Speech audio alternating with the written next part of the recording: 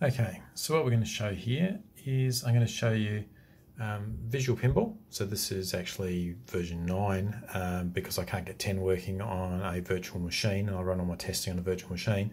So I've run up VP9, and I'm going to show you VP9 being able to drive out and through using DOFLinx stuff and a bit of small electronics trickery. Don't worry about all that at the back. That's my normal test rig. This is the simple stuff we're using just here.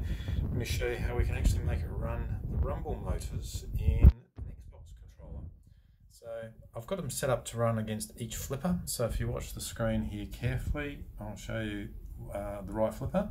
You probably hear that going in the background, well, the foreground. So if I press the flipper again, there it goes, dancing across the bench there.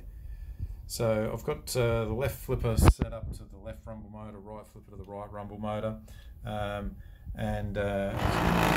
there it goes, rather loud. And if I do that again, you'll see one of those green lights come on. If I get my finger in the right spot, over about here, and that's just showing, that's just indicating that there was actually a pulse coming out. So what's happening is VP9 running as normal through. There's the B2S server just running at the back there with the back glass.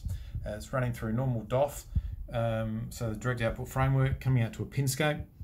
Pinscape's actually got an output feeding back to its input, so it looks like a button press. So you can still, just as those lights came on, you can still have those driving solenoids, etc.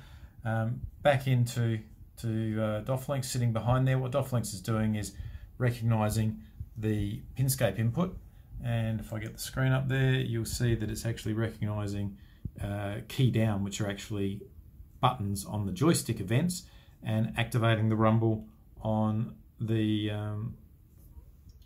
rumble motors. So you can use any Xbox controller you like, so you can use any one of the four.